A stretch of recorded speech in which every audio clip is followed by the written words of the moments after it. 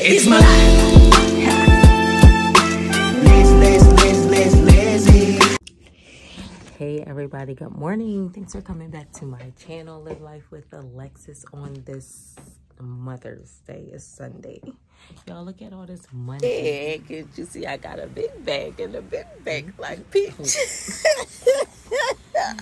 Can we count the stacks? Oh my. As soon as I started talking, the dumb glasses slid down. Y'all, so I'm back for a quick second. My son just went in the restaurant over there to pick up my order for me.